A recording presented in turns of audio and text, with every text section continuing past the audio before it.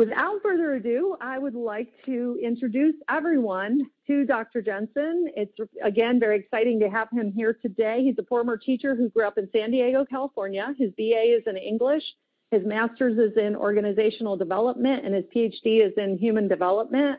For over two decades, he has synthesized brain research and developed practical applications for educators. Dr. Jensen has authored over 28 books, including Teaching with Poverty in Mind, Tools for Engagement, Engaging Students with Poverty in Mind, Turnaround Tools for the Teenage Brain, and Different Brains, Different Learners. Jensen is a member of the Invitation-Only Society for Neuroscience, the President's Club at Salk Institute of Biological Studies, and the New York Academy of Sciences. He co-founded the first and largest brain-compatible academic enrichment program, now held in 16 countries with over 55,000 graduates. Today, Dr. Jensen also provides in-depth trainings that can be found at jensenlearning.com. Please help me welcome Dr. Eric Jensen. Well, thank you very much, Carrie, and it's so exciting to be here. We've got lots to do, so let's roll up our sleeves and get started. First things first, quick overview of what we're going to do. We're going to understand how do you create the relationships with struggling students. Secondly, part of going after succeeding with struggling students is learning how to be able to hear what people are not saying. Sometimes it looks like there's one problem you're solving, but it's really a different problem. So learning to understand the real problem.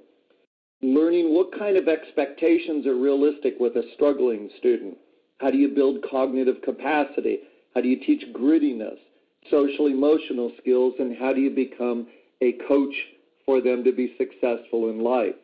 I've worked with many underperforming students, and you could come up with a different list of 7, but I love this list, so let's get started.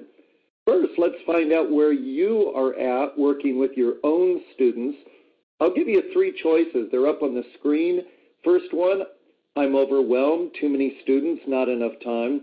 In the middle, I'm feeling fine, all things considered. And at the bottom, I'm pretty energized and excited about the growth I'm already seeing. Go ahead, use your cursor and click on the button that most is where you're at the moment. Go ahead, begin, please. We'll give you a couple of seconds to do that.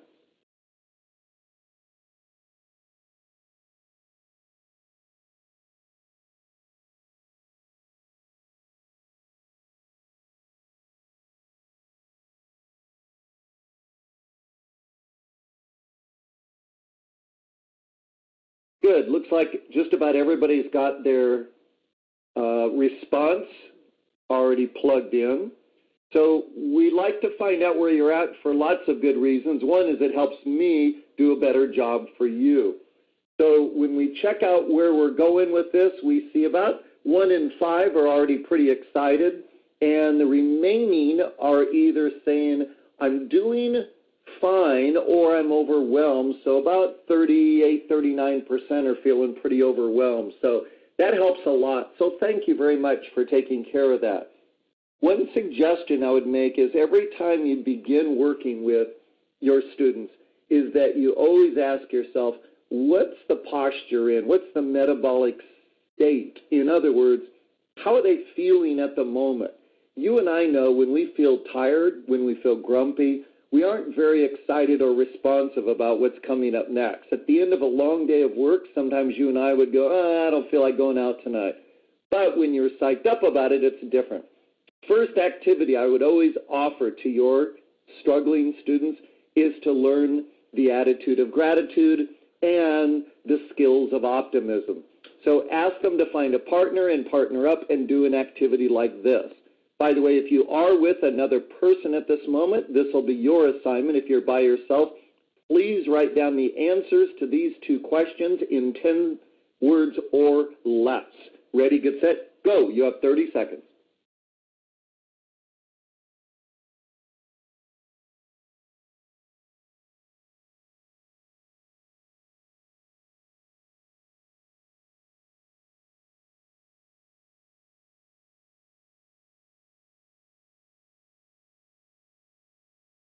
Wrap it up, please. Good. Now pause for a moment. if you did this with your students just once or twice, it would probably be treated by their brain as sort of a novelty, like, oh, okay, I did it. But you won't get any lasting change in the brain. The mantra you're going to hear over and over from me is this: steady consistency that pushes the envelope are going to get your changes, meaning it's got to be a little bit uncomfortable, a little bit hard, but every single day, keep pushing, keep pushing. So this, for your students, should be a hard thing for them to do, which means you're going to need to create a little bit of buy-in before you ask them to do that. You'll need to give them some ideas for it, because initially they just won't have the mindset, they won't have the ideas, they won't have the thoughts, and they won't even know how to verbalize it or what to write down. You know differently, so write this down in your notes. Get my students in a good state, S-T-A-T-E, a good state for learning.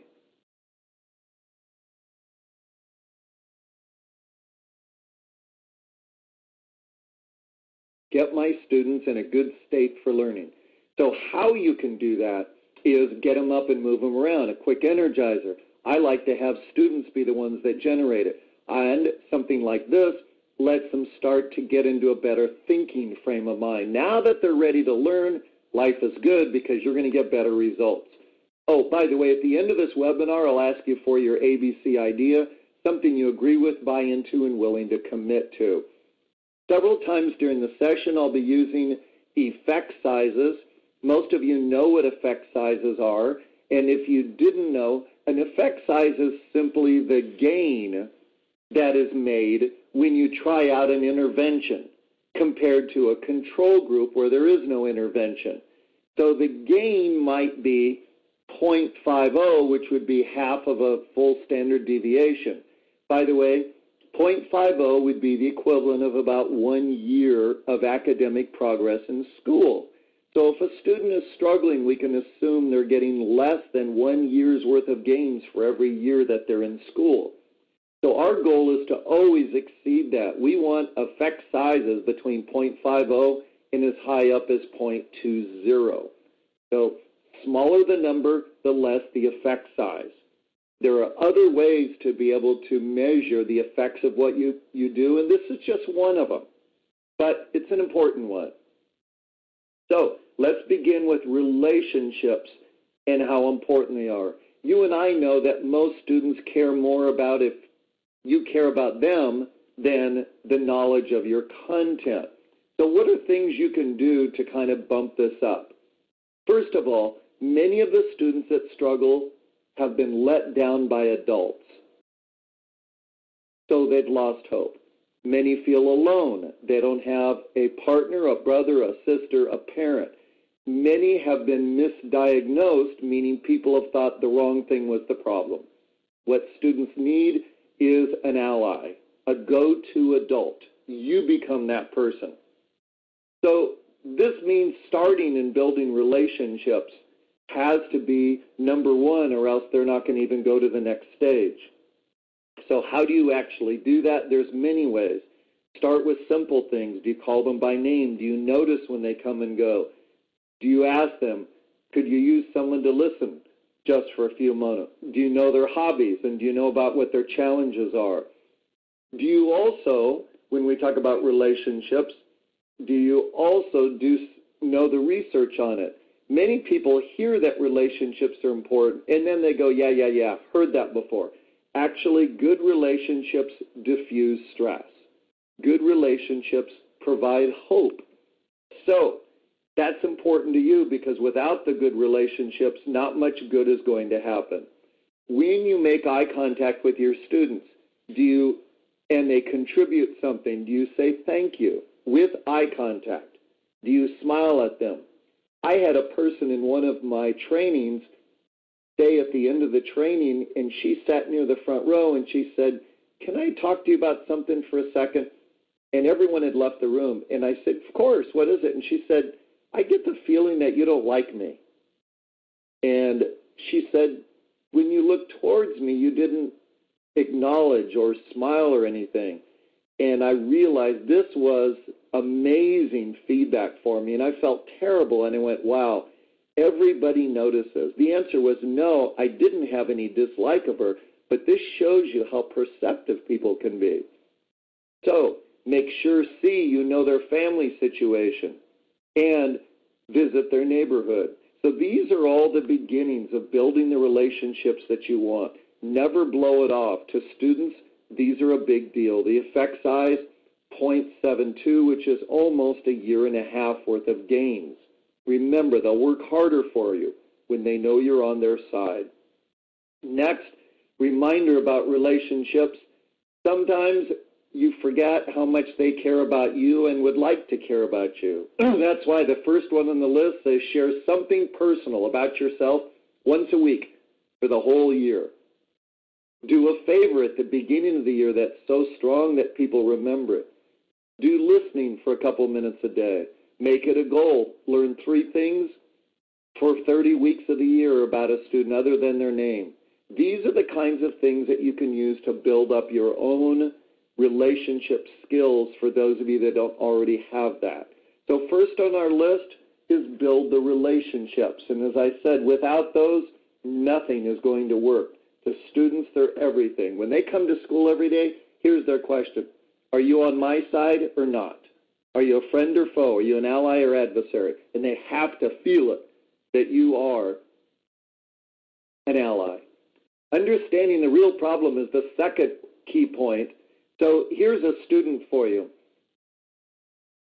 A male, 8 years old, he seems kind of scattered and impulsive. He forgets a lot of what he hears when teachers ask the student to get organized. He fools around in class. He's unable to predict the next sequence of tasks. He doesn't reflect on his behaviors. His older brother has many of the same symptoms, and they both came from poverty. The teacher's pretty sure that he has what? What would you fill in the blanks? Like, what's your diagnosis? Go ahead, write down your answer, or if you're with another person, share your answer.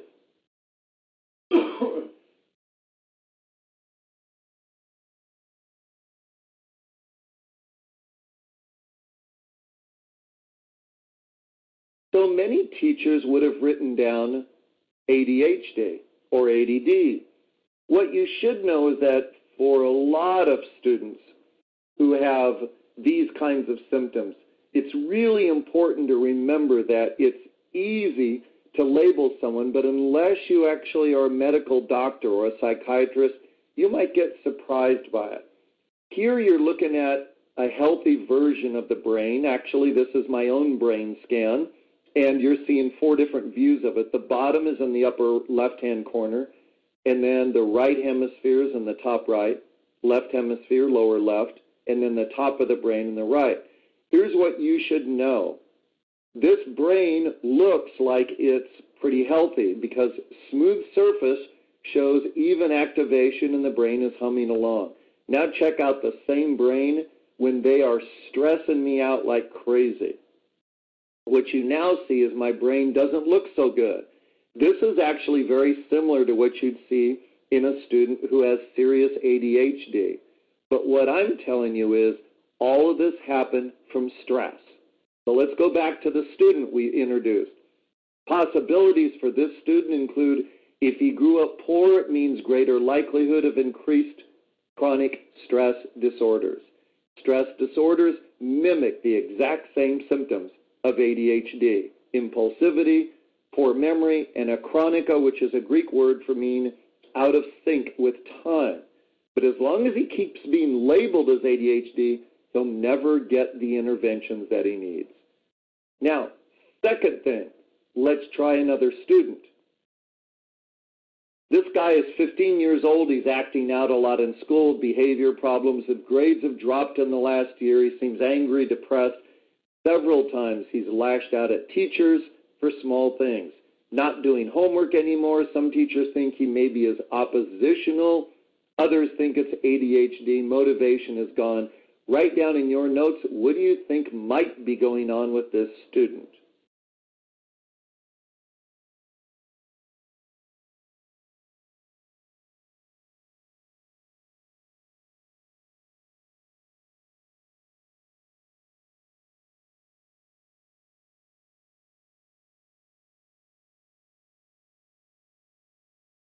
All All right, let's check in. First thing you should know is that things like this are a serious flag, a serious signal. What the information suggested is that this started recently. It happened within the last year or so. So something happened. What could have happened in his brain? Well, let's check in. If there was any type of a head injury, what you're looking at is a top-down view of tissue. And at the top right, you'll see a blow-up of smooth tissue. These are the axons that come out from the cell bodies. That's the outbound signaling. And at the top, you see it torn, like you'll see these gaps at the top right compared to at the bottom where it's not torn. What's the relevance of this? When someone gets a concussion or head injury or brain trauma, there's usually tearing in the brain, and the tearing compromises the cognitive and emotional systems. When you scan the brain, you might see this type of differences in the brain when we're looking using a SPECT scan, which is single positron emitted computed tomography, which is more of a generalized view of brain activity. You'll see brain trauma injuries looking like this. Or, in this case, a student who literally fell out of a tree when he was very young, you see a big hole in the brain where there's no activity right there. These are the kinds of things you have to consider even though you can't see them. So when we go to possibilities, one possibility for this student is, with the symptoms we see, is maybe the boy's father left the marriage. You'll get a different effect if the boy's father left the marriage than the mother. Or the father may have been hospitalized long-term or was killed. In other words, huge male absence. The boy is depressed and in grieving.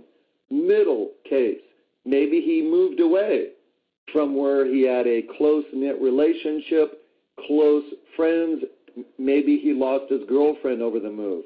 Or finally, the boy experienced a kind of physical trauma. Unless you build the relationships with students, you'll never get them to tell you what went on. Almost guaranteed these would be one of my top three. Almost guaranteed. Like 90% chance it's one of these three. So, let's check out one more. What's the real problem? A girl's 7 years old. She reads a paragraph. And the teacher asks her what she read. She has no idea. Teacher responds, read it again, but this time I want you to pay attention. Later, when the teacher gives the same student two numbers to calculate in her head mentally, like here's 4, now multiply that by 5. This girl's unable to do it, in spite of being taught it over and over. The teacher repeats the task and tells the girl to pay attention this time. Go ahead and write down what you think is the problem.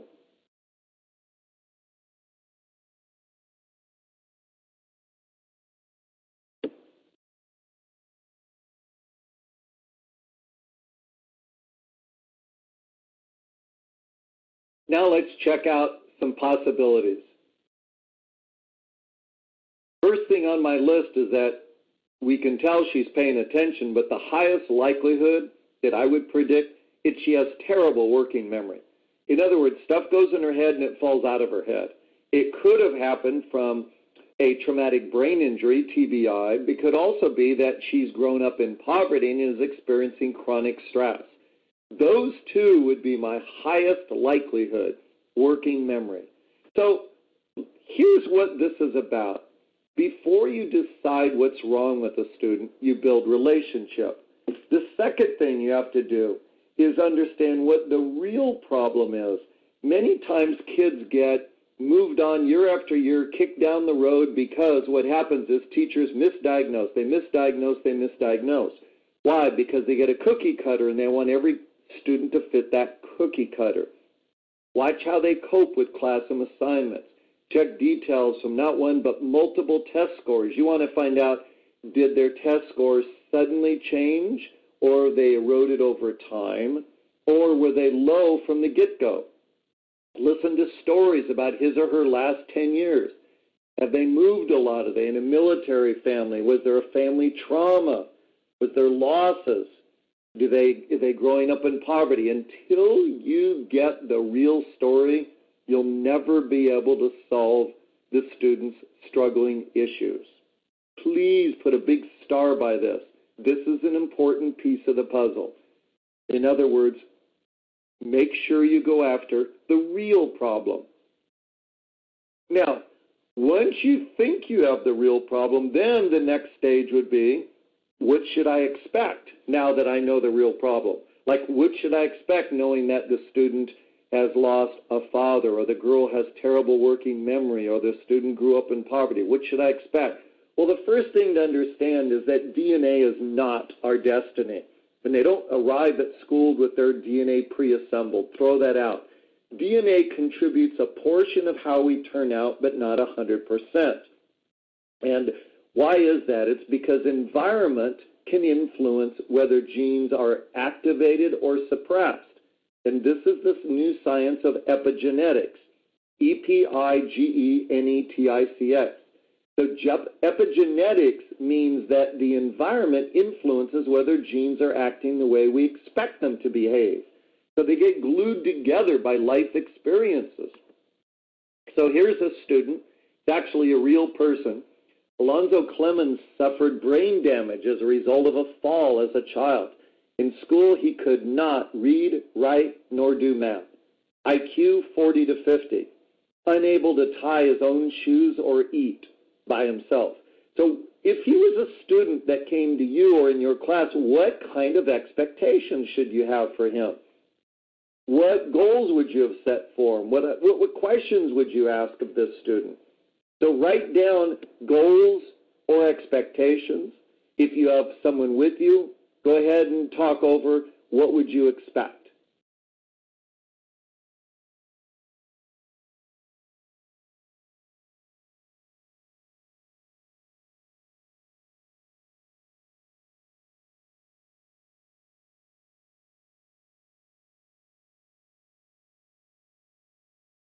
All right, pause for a moment. I never had a student like this, and I don't know what I would have done.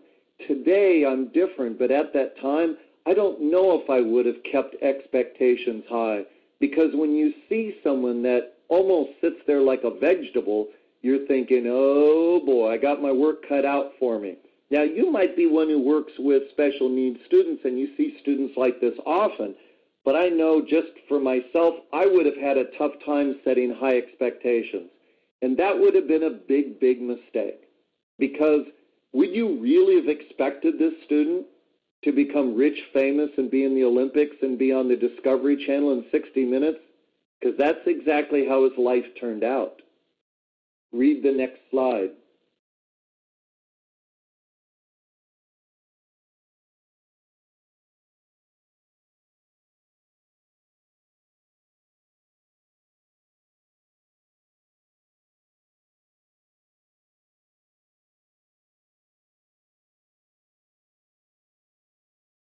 By the way, you can buy the sculptures that he does, and they are at his website, longzoclemens.com. His sculptures sell all over the world. He has an uncanny ability to be able to sculpt with his hands. And the reason I bring this up is because you should know the million-dollar question to ask students when you have students who are struggling. This is the question that a savvy teacher would ask. What do you like to do? You see, Alonzo Clemens, what he'd like to do is work with his hands. What he'd like to do is make things. Give him a piece of clay, and he could do a sculpture. That was the million-dollar question. When a teacher asked that and he showed what he could do, everything changed. His whole life changed. Never, ever think you should set low expectations. Ask the student, what do you like to do? So how do you boost high expectations or build them? One is show students other students. Show them this is what other kids your age do. And when you work with other students, here's a good chance that they, or a good prediction, they don't go home at night and Google the phrase high-performing adolescents. They don't Google that. You be the one that shows up and shows them what students can do that's amazing. Up at the top of the screen is Dylan Mallingham, who by age 9 was speaking in front of the United Nations, and he has 24,000 student volunteers around the world. Or Alexandra Scott, that raised over $1 million for brain research. Or Katie Stagliano, that started up a company called Katie's Crops because of an idea she got when she's 12 years old by donating vegetables to the homeless. What were you doing at age 9, age 4, age 12? This is what adolescents can do around the world. The reason this is important to ask is because your mindset has to be, listen, brains can change. Change can be for the worse on the left-hand side of the screen. We call it maladaptive, or they can be for the better on the right, adaptive, such as skills training or enrichment.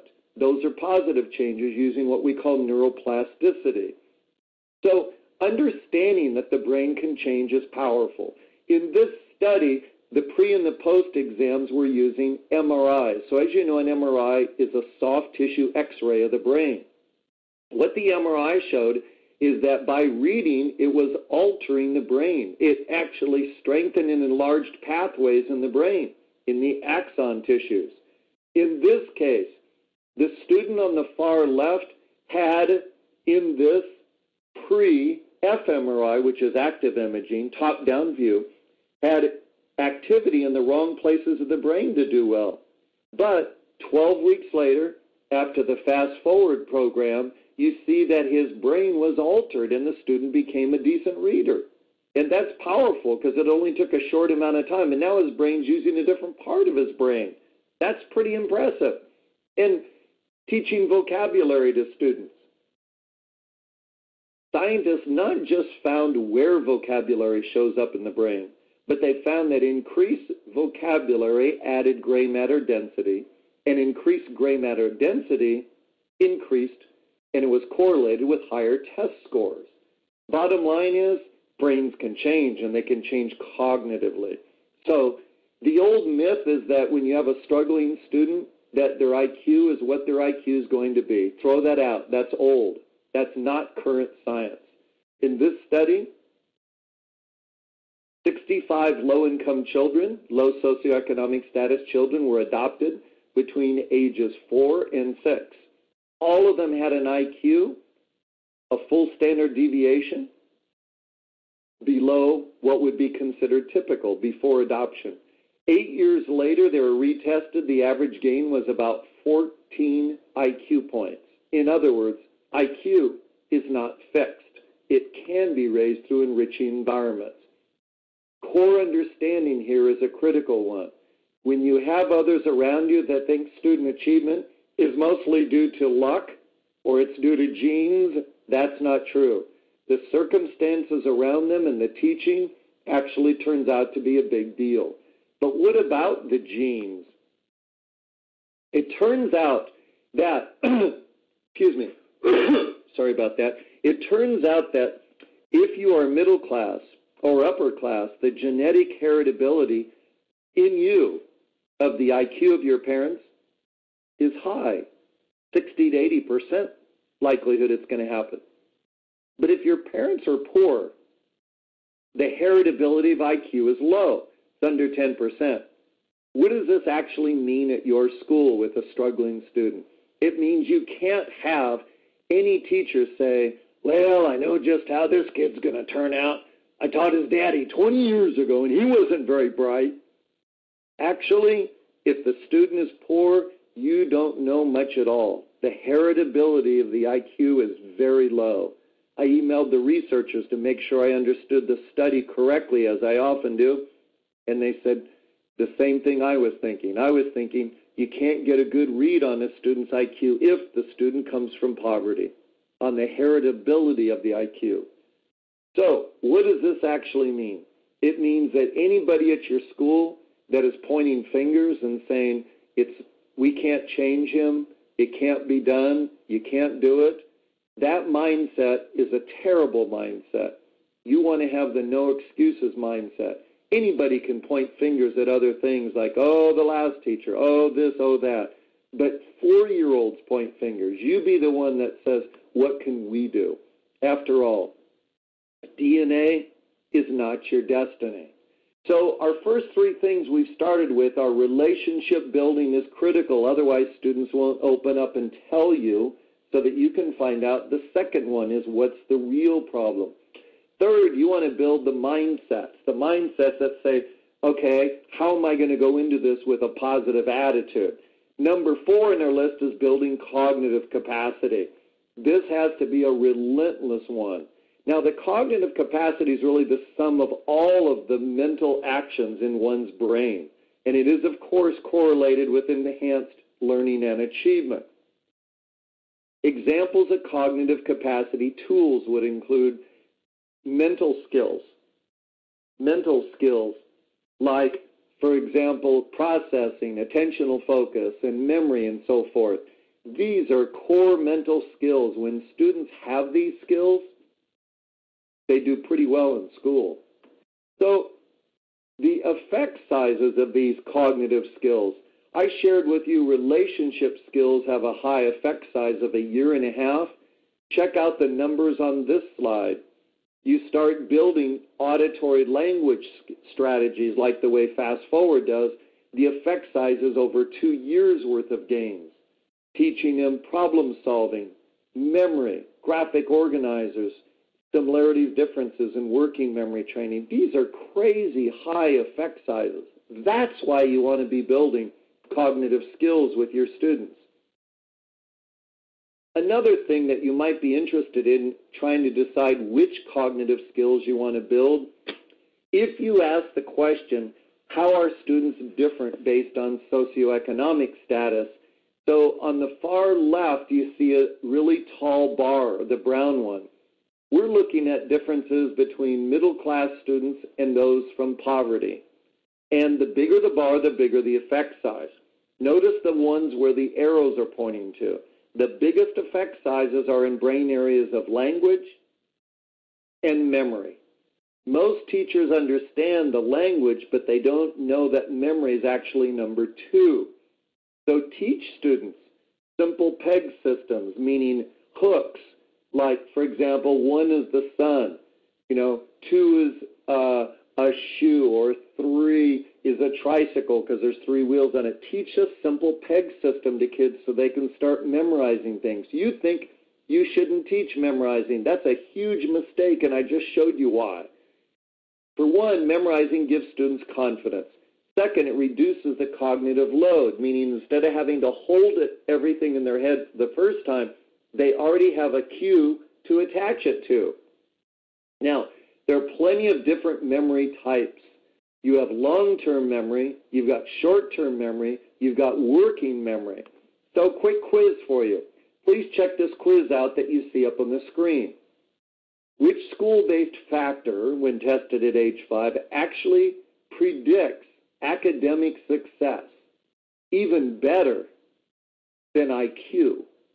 Go ahead, pick your answer.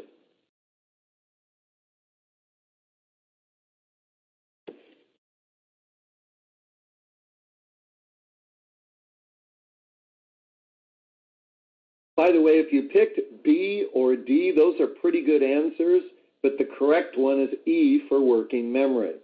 Working memory actually is a better predictor than IQ. So how would you teach working memory? There are many ways to do it. I'm going to share with you a couple quick things. First of all, if you would, please repeat this sound out loud. I know we're distance separated, but repeat the sound out loud. Da-da-da-da-da-da. Great. Now, by you doing that, was that an example of you using working memory, yes or no? Answer is no. That's short-term memory, short-term auditory memory. So working memory would be reassembling things in your head.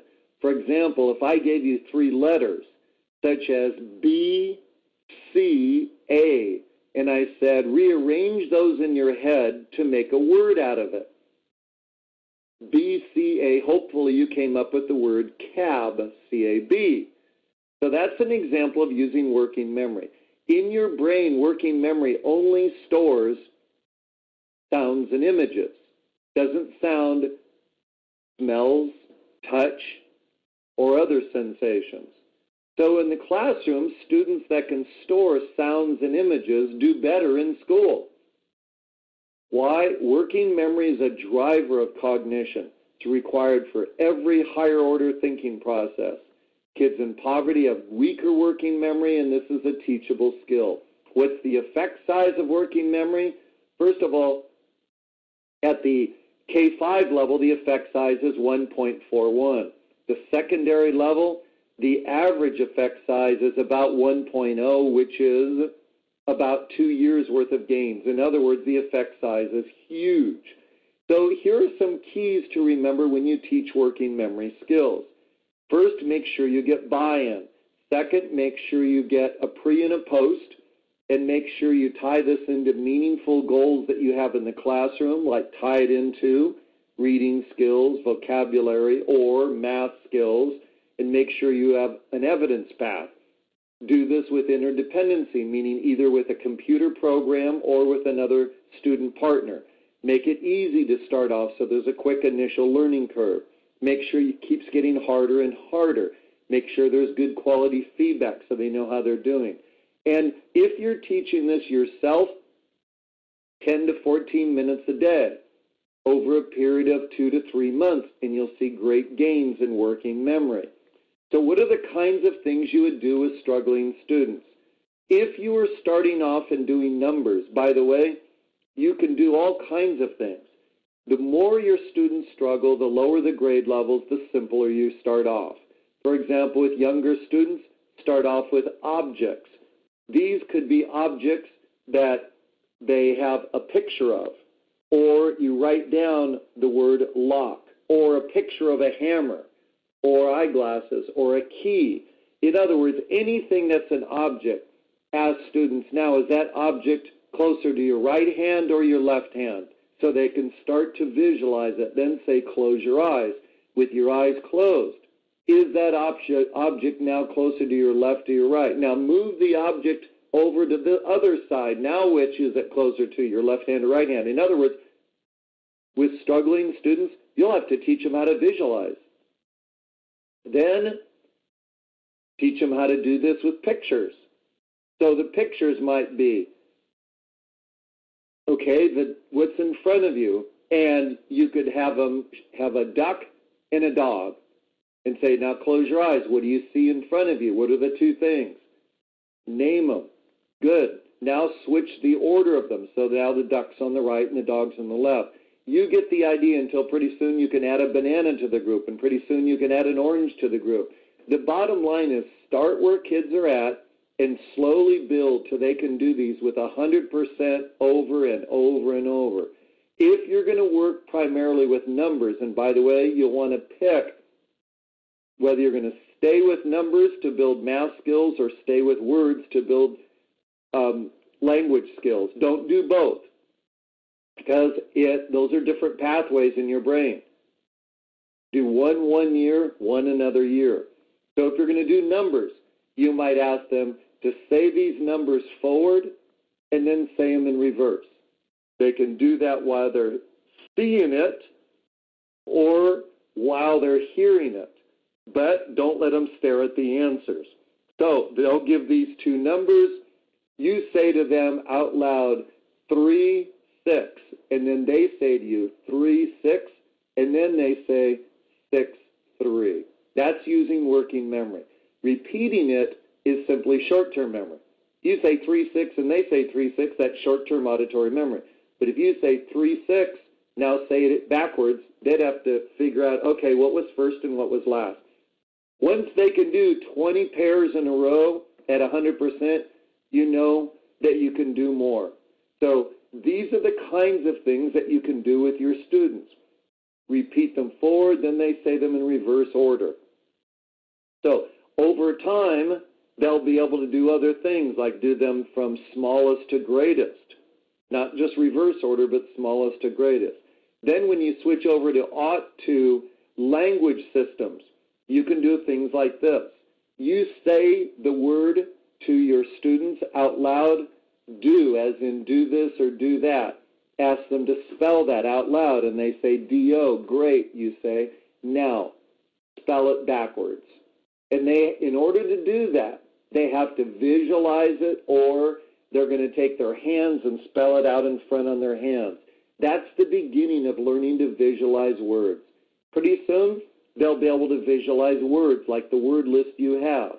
And you can use lots of words to help them get good at it. When they can spell 20 or 30 two-letter words backwards, they're ready for three-letter words. You can also do this for auditory working memory. Over time, not day one. I'm talking a month into this process. Give them three letters like ATR and ask them, how could you arrange ATR to form a word? Just one word. And they might eventually say art, A-R-T. Or maybe they say rat, or maybe they say tar.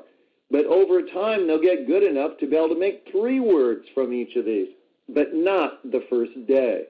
Notice the kinds of things we're doing. We're rearranging things in your head. That's the core difference between short-term memory and working memory.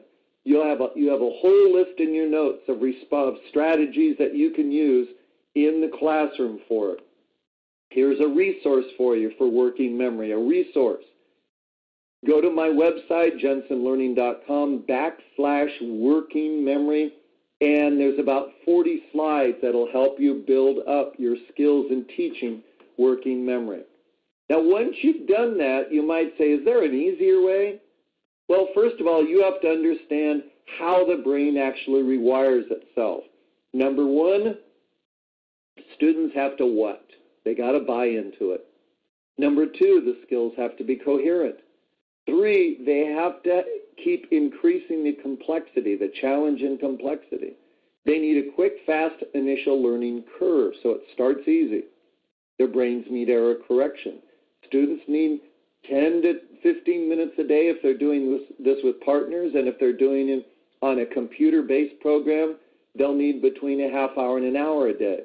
Once they get it right, they still need practice. And they can build skills in working memory in which subject area. The truth is, in any subject area. So notice what we're after.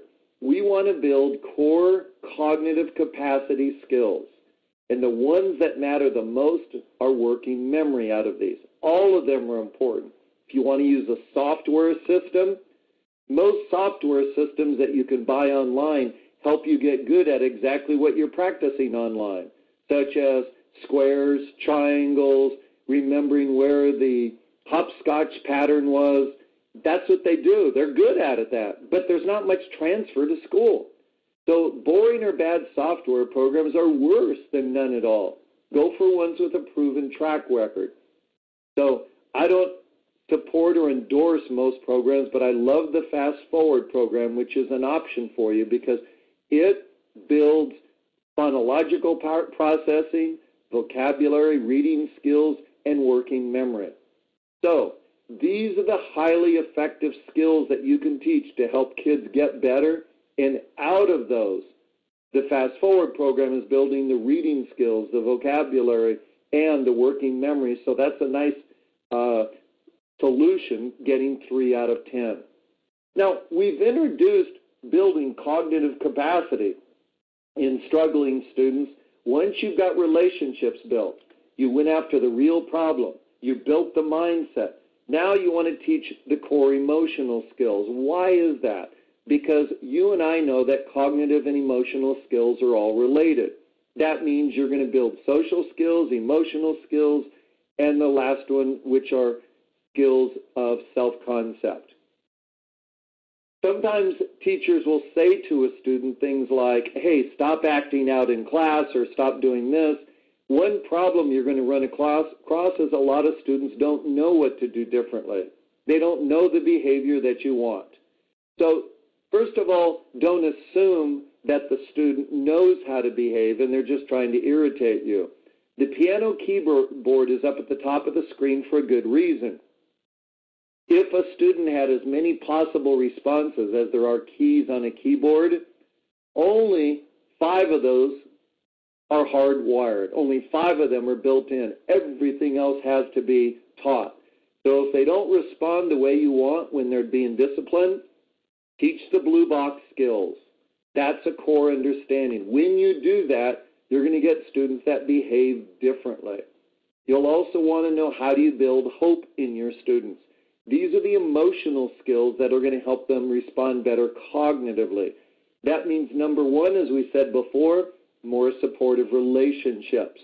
You want to build skill building so that they see hope in their own future. Share with them positive role models, which we introduced. Affirmations by authorities, that's you. Setting and getting goals, that's you. Higher expectations. Show them that they're getting better. Cultural reinforcement of hope. Faith in pictures of those who've made it just like them.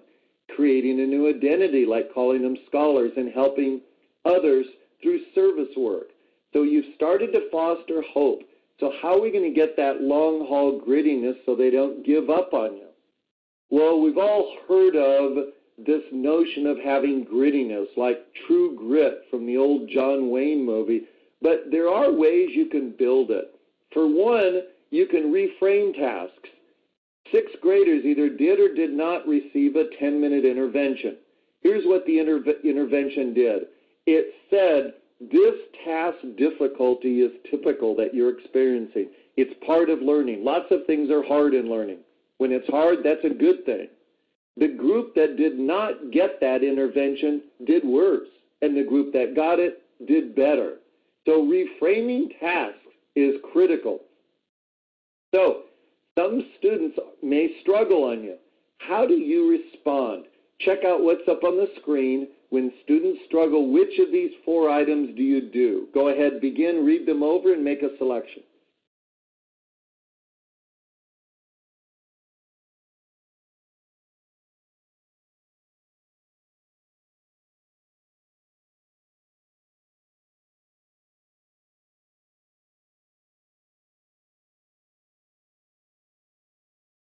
Time's up. By the way, some teachers would have chosen B, C, or D. The best answer, according to research, is A. Give them a pep talk. We're all in this for the long haul. It was just a glitch. Let's change our strategies. So that's part of what grit does, is you say, yep, we're going to have bad things happen. So one teacher that's a real strong, high-performing teacher, when his kids lose energy, when they drop off, he brings out props. One's a raw egg, and the other's a super ball, the type of those super compressed rubber balls that bounce really high when you drop them on the floor. And when his students feel depressed and discouraged, he says to them, he says, so, who are you? Are you an egg or a super ball? He says, if you drop an egg, it goes splat on the floor and it's broken. But if you drop a super ball, it bounces right back. And the kids are like, huh? What do you mean? And he says, seriously, are you going to let this setback, are you going to let this failure define who you are? Are you going to let it turn you into someone who loses track of who you really are? And so just showing the props gets their attention. But they really pay attention when he says, all right, one more time. Are you an egg or not? And he drops the egg on the floor and everybody gasps because it makes a big mess. Then he drops the super ball and he says, so which one are you? And they all shout out, Super Bowl. Now you might think it's kind of silly, but the bottom line is props work. Setting up a contrast works. So how do you actually teach grittiness? Dr. Angela Duckworth, who is one of the premier experts in it, will tell you, first, create a common vocabulary for it. When students are showing grittiness, point it out. Doing that shows me a lot of grit. Give them opportunities for long-term work. Reinforce it by saying, I love that grittiness you're showing. Tell stories of grittiness in action, like things you did where you kept pushing and pushing and pushing, and you finally did it. And use reflection to tie in their values whenever grit drops. Those can be done with a simple writing assignment, like what are you good at? What are your values? When they've done that, students show demonstrable new, renewed energy, and their performance goes up. So, how else can we help your students who are struggling? Be a coach for life skills. We've introduced the power of emotions and grittiness, but the coaching for life is the one last thing before we finish up today. And for coaching for life, that means you want to help them be a success as a human being. Part of that is what's really blocking them, not just the cognitive skills. So you can focus on gratitude with them. So have them start a gratitude journal. You can post up reminders on the wall to be grateful. You can have them write a letter of gratitude to someone who's been kind to them. Be sure to remind your students to say thank you at least 7 times a day. And notice things you take for granted and being grateful for the obvious things. You can also build with your students optimism. Optimism, like, for example, set gutsy high goals and mini goals to help students keep in mind what's important. Excuse me. Remember, you always have a choice. That's optimistic. You're not stuck where you're at.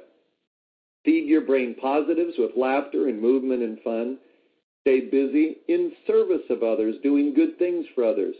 Focus your positives on what you have the most control over, your health, your actions, your thoughts, and extend those positive moments and share them often. How do you extend them? Relive them. Share them with others.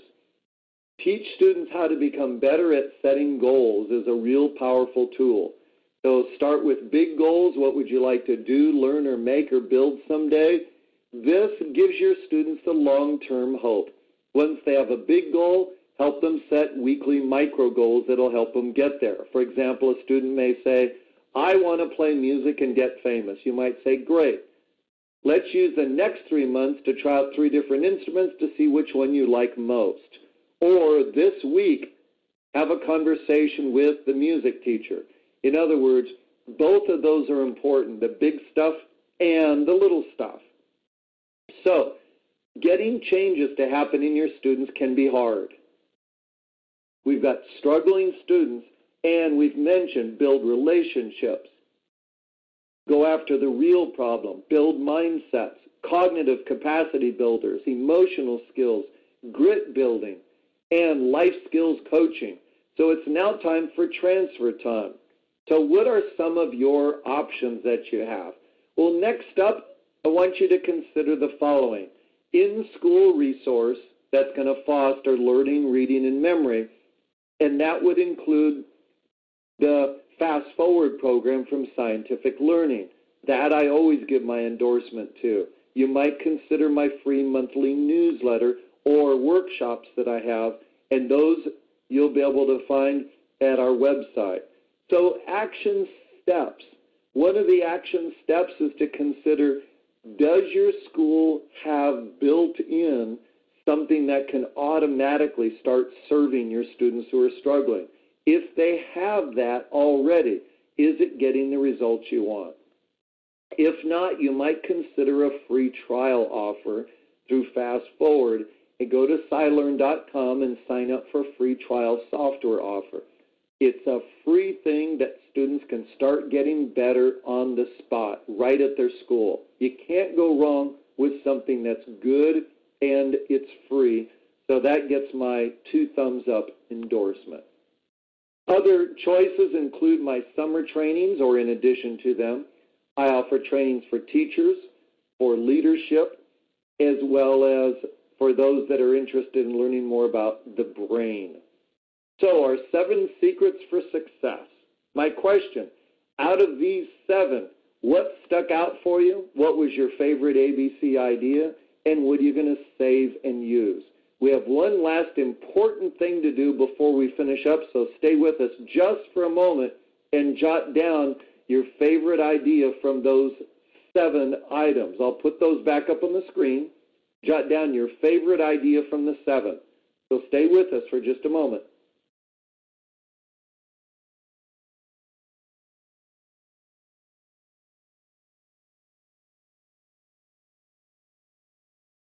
Go ahead, jot down 1 or 2 ideas.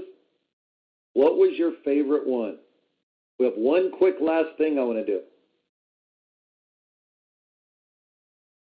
Beautiful. Now that you jotted that down, I said I was going to ask you for your favorite idea, which I just did. Now for the $1 million poll question, which is, did we do any good today?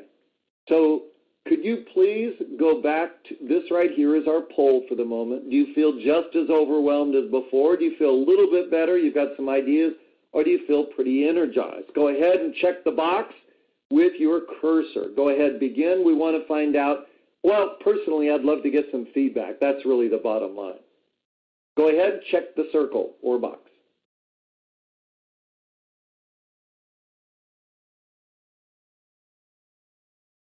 Five more seconds. 4, 3, 2, and 1. Looks like we're making some progress today. We like that. We went from 39% on the overwhelm down to less than 2.5%. So that's pretty good. We like that. Green is good in the middle, so we're happy with that. Appreciate the feedback. And finally, if you're interested in getting today's webinar as a PDF, I'm going to post this up within an hour or so. It should be posted already, but I'll post it up. I'll double check our site.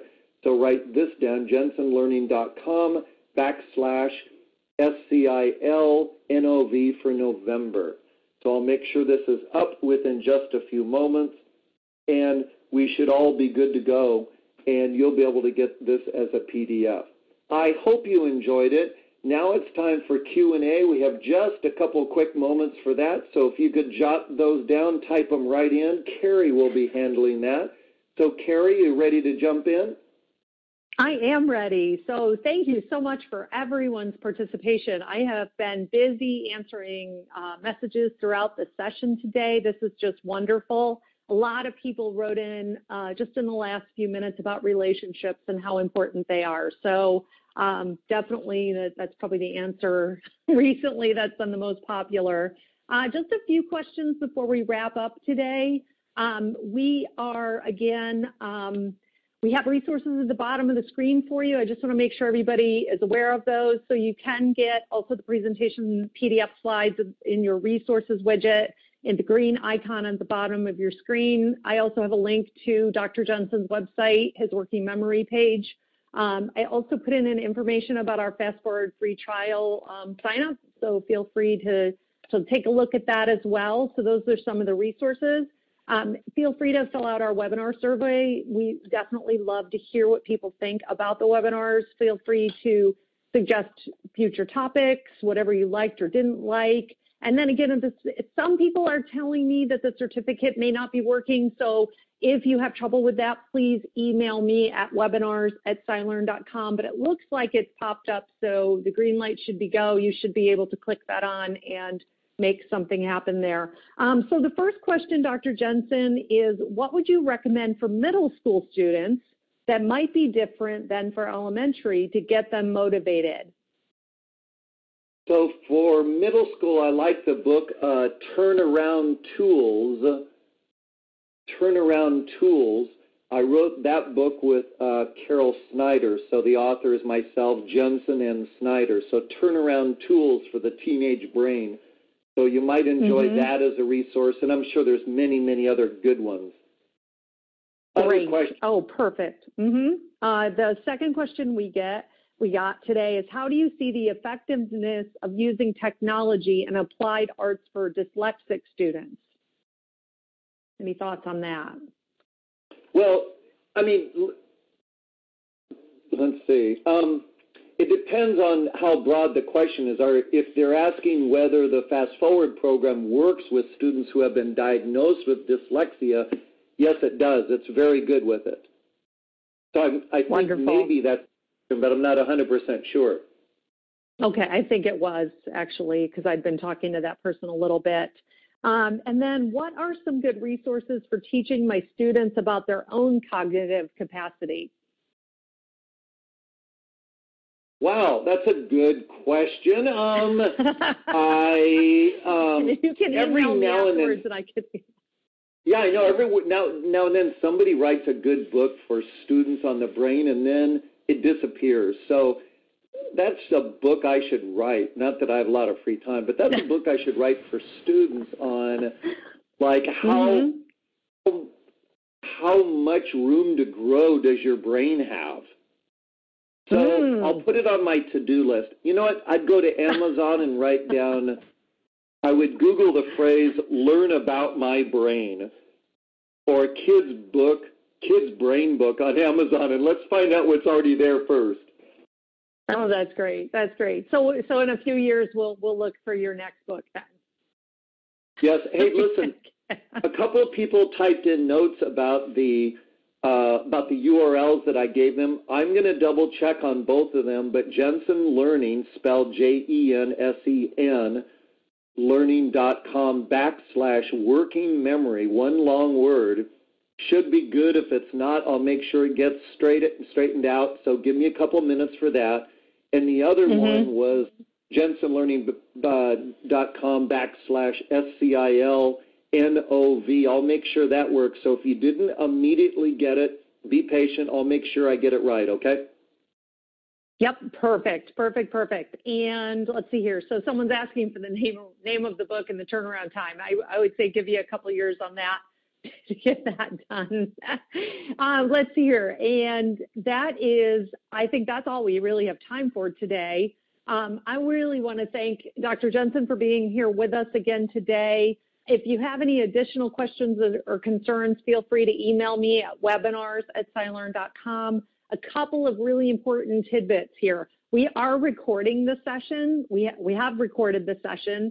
You can we will email you hopefully by end of day tomorrow that you will get resources you'll get the link to the recording, link to a certificate, link to the presentation, PDF slides, all of the resources, you'll get those.